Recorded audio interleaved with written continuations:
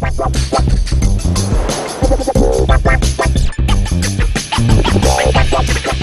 guys, John Rettinger here with an unboxing for you of the Amazon Kindle 2. This is an e-reader, so it's a way to read books without the paper. Let's go ahead and unbox it. This is straight from Amazon. It's the packaging that it'll come in. Open it up with the obligatory big knife. Down there. There. Okay. Now let's go ahead and dig in.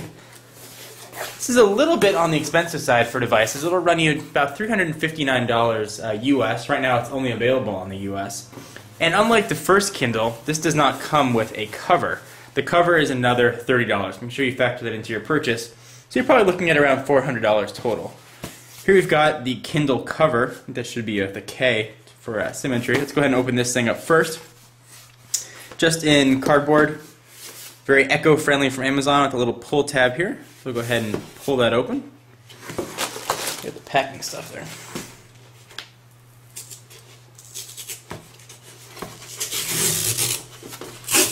Alright, take that off. This is my first digital reader I've ever had, so I'm very curious to see what it looks like. You can see there's some symbols and letters in there. And it says Amazon Kindle in kind of embossed black, and it says, Kindle, set on fire, inspire, stir up, catch fire, or become animated. So here's the actual cover itself. And another little flap that it was in. And this one does feel like it's made out of actual leather. It does pass the smell test. It's got some cushioning in here to protect the device. And a little diagram showing you how it fits in, rotate, and snap. But that's not what you guys are here to see. So this is the cover, which I think everybody should definitely have. The Kindle, the front of the device actually doesn't have any protection.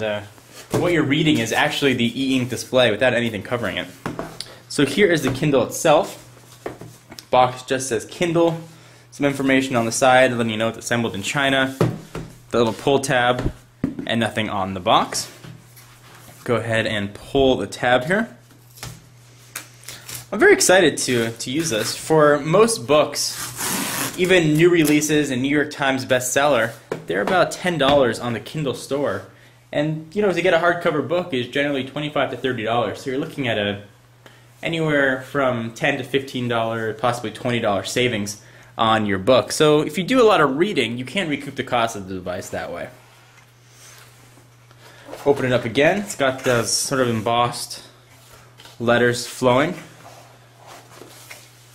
And here's the tray that it comes in.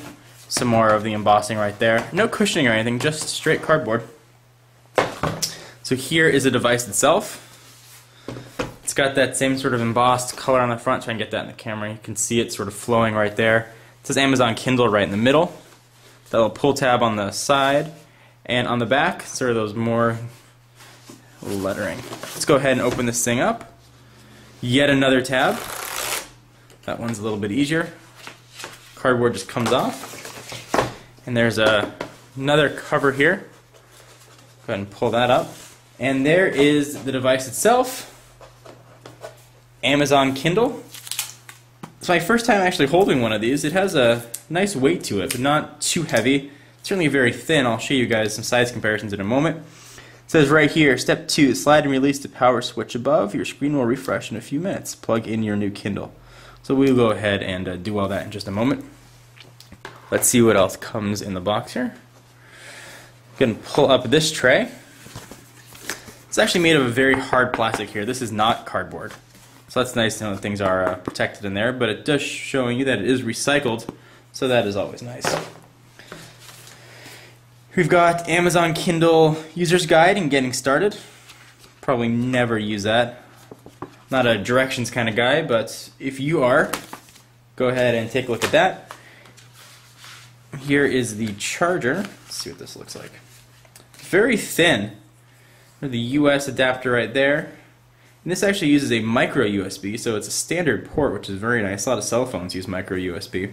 And this right here pulls right off, plugs just in via USB cable. So you can actually use this to charge your iPod or any other USB device. It's kind of a handy thing to have around. Plug that back in. Let's take a look at the device itself. Amazon claims that this is actually thinner than any 3G phone. You can actually download books directly on here using Amazon's WhisperNet. Essentially what that does is it uses Sprint's 3G and now older legacy networks to download books right to the device. So you actually never ever have to use a computer to download your books, which is very cool. It does sort of look like a first-gen iPod. So let's do some size comparisons for you so you can get a sense of how big and how thick it is. I'll show you. There it is with the iPhone. See, it's significantly bigger. Here it is with the Pantech Matrix Pro. You can see a pretty decent size comparison right there. And let me compare a normal size hardcover book for you too, so you guys can see the difference here. Here's one of my favorite books, Jack Welch's Winning. You can see that it is significantly smaller, so I'll stack that on top. You can see a difference. Obviously what you're going to read is just the screen, but size-wise, there's a significant difference. Let's go ahead and do a thickness comparison too and see if what Amazon says is true. So here's the iPhone, only phones I have laying around right now, and that is definitely a difference right there. You can clearly see that the Kindle is thinner, and certainly it's going to be thinner than the Pantech as well. Here I've got the Samsung Epics. Big difference there also. So let's go ahead and take off the plastic.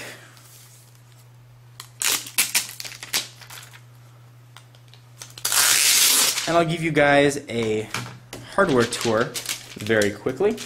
So the cool thing about this e-ink display is that the battery is only used when the image on the screen is changing. So right now this is actually on the screen, but it's not using up any battery, which actually makes it very, very neat. So on the front of it, we've got actually I'll put it down here. I'll zoom in so you guys can see a little bit better. There we go. Almost a BlackBerry style QWERTY keyboard. Obviously that's intended for thumb typing, for looking up books and such. It does have a full row of number keys across the top. You're not going to use the keyboard that much, but for what you need it for, it does seem to be very usable.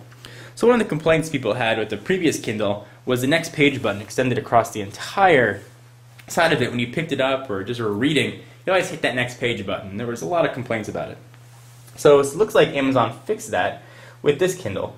You can't turn the next page button by hitting the outside. You actually have to push the inside to make it click. So that should eliminate the accidental presses. No click, and there's the click.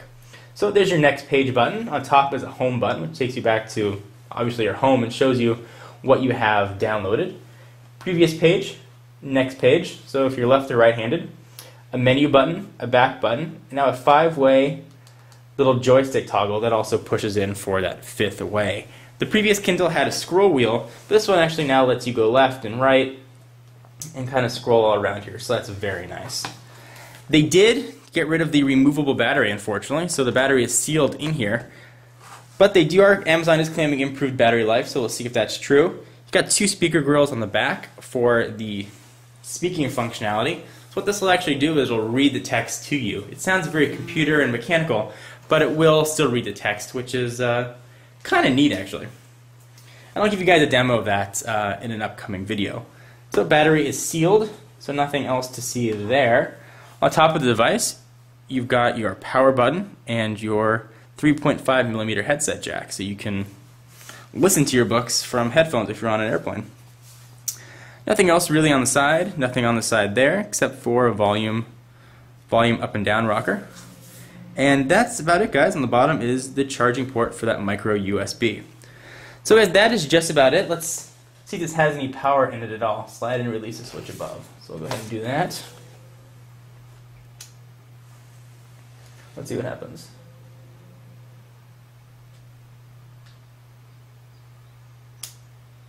Yeah, looks like I got to follow step 1 and plug this thing in first. So I will do that, and I'll show.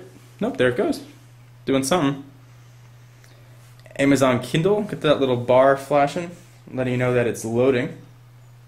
I'll leave that there and let you guys see this in real time. And again, like I mentioned, the e-ink, none of this is using any battery. The only battery that's being used right now is just moving this bar across the top. And the screen feels pretty secure, but I wouldn't want to throw this in a backpack and risk something getting damaged on it. So definitely the case and the cover is going to be something you're really going to want to invest in. So when you buy a Kindle, it actually registers it to your Amazon account, so your information should already be there So when this turns on, it should say John's Kindle, at least in theory. So let's see if it does that once it finishes loading.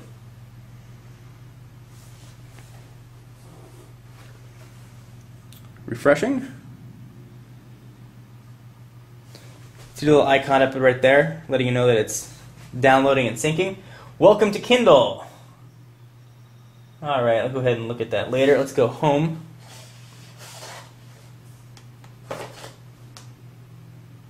My Kindle. So it looks like that's all taken care of. I have to sync it up possibly on the computer. Maybe I didn't input my account information correctly when I purchased it. Nope, there it goes, refreshed. Jonathan's Kindle now, it says, right in the upper left-hand corner. So it really did a very nice job of syncing itself up automatically. It's downloading an item right now. Welcome, Jonathan, from Jeff Bezos, who is the heads of Amazon. So that's very cool. You can just navigate using that little line. Alright guys, I'm going to go give this a charge, and actually it's already got a decent charge in it, but I'm going to go use the device, and stay tuned the rest of the week for new videos showing some software features, how to download a book, and at the end showing you a full review of the device. Hope you guys enjoyed. For exclusive content, be sure to follow me on Twitter, twitter.com/John4Lakers. I'll see you guys in the next video. Bye-bye.